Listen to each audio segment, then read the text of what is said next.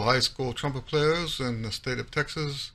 We are about to have the Jazz All-State Music published in a few days from now, and I wanted to put my first tip of the day out there before the music comes out because of some rather infamous emails that I had gotten many years back, but I think they still apply to today.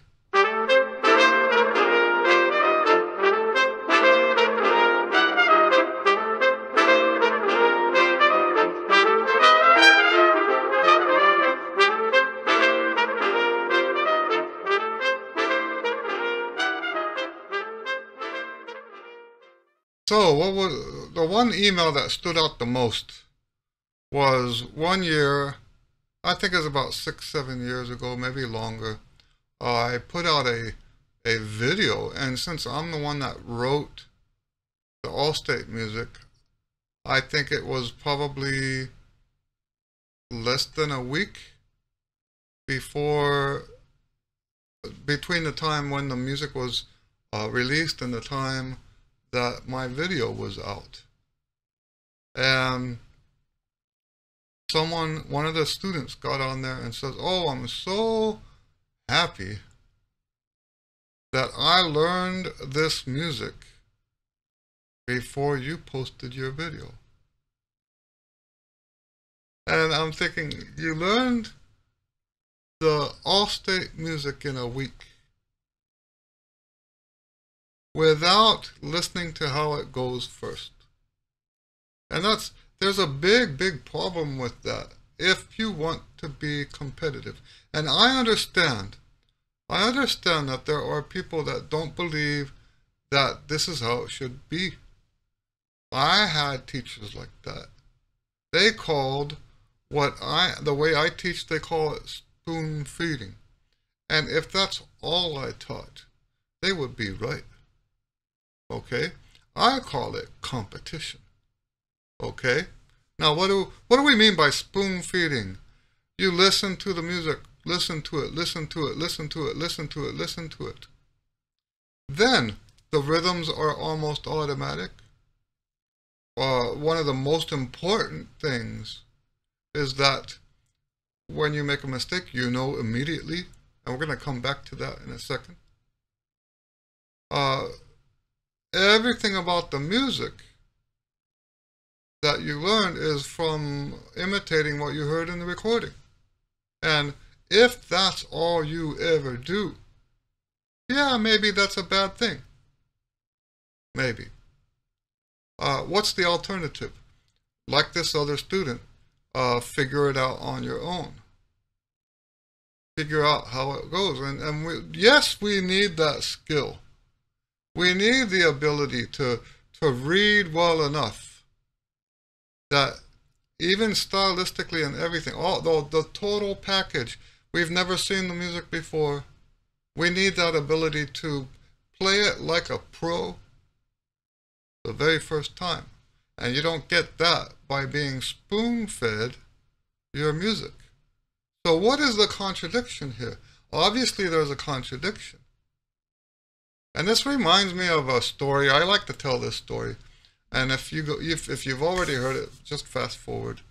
I used to do all the repairs on my car. It's part of how I was able to make a living. It's by living cheap. And when stuff broke down on my car, I would go fix it. And there was a time when I needed a hydraulic hose. And I walked to the closest part store at the time, which was Pep Boys. I don't like Pep Boys, but if it's the closest one and you're walking, and I think it was about 2.5 miles away.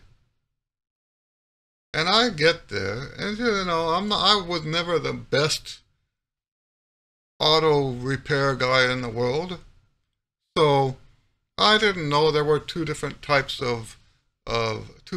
sizes of a hydraulic hose.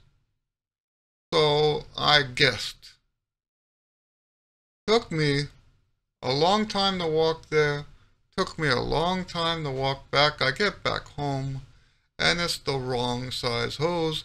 I have to walk back and buy the right size hose. And on that second walk, I'm thinking to myself, why didn't I buy both?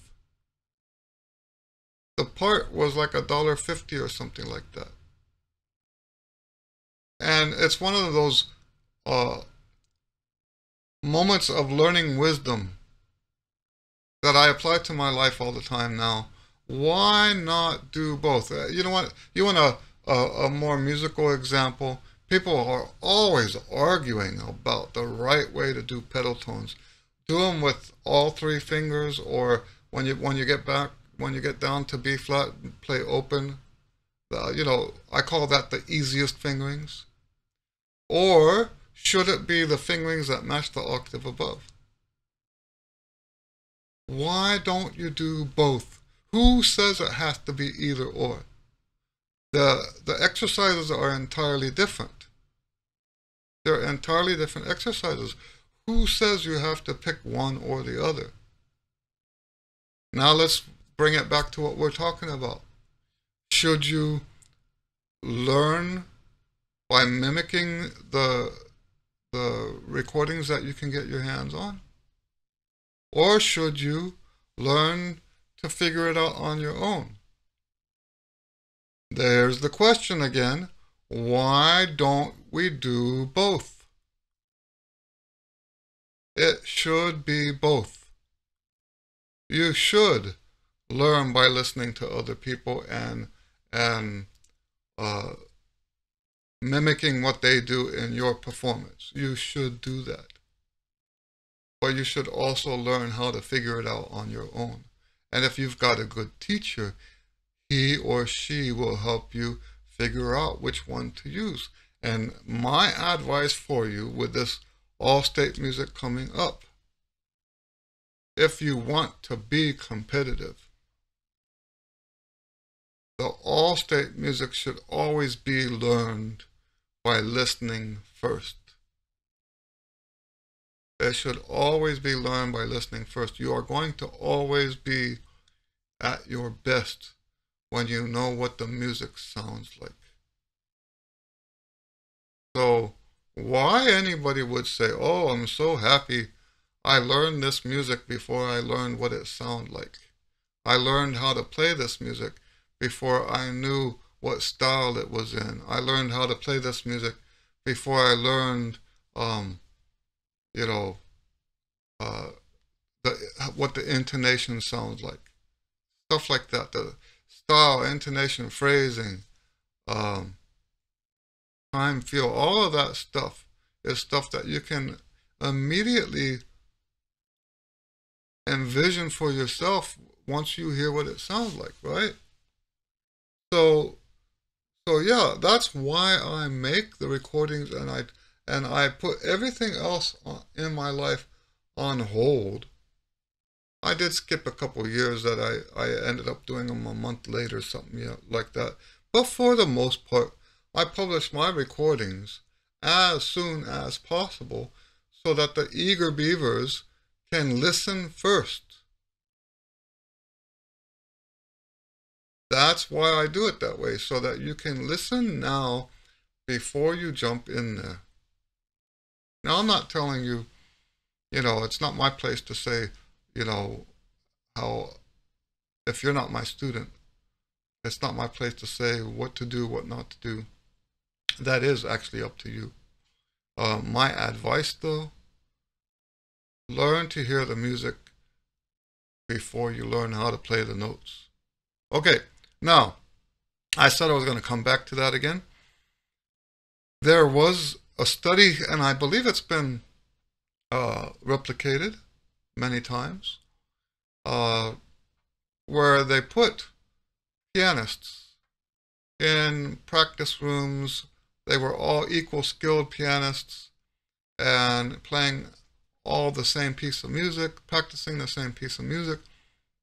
They had cameras in the practice rooms, and they observed these students practicing, and then based on how well they played the music in the test afterwards, they came up with some conclusions about best practices for practicing. And what they discovered was that those students who figured out or could tell what their mistakes were the soonest were the ones who played the best. And I'm going to say that again. Those students who were aware of their mistakes soonest were the ones who played best. And that makes sense, doesn't it? If you realize immediately that you just played it wrong, you won't keep playing it right. I mean, you won't keep playing it wrong. You will try to play it right. Now, there's other aspects of that I think that are also important that we won't talk about here. The main thing we're talking about is, how do you become one of those students that knows immediately that you played it wrong? How do you do that? That's the main reason why we listen. If the music you were listening to, if the recording you listened to was accurate and you played it improperly after 10 times, 20 times listening to the recording, you're going to know instantly that you played it improperly. The only way that could not be true is if, well, two ways. Either you weren't paying attention when you were practicing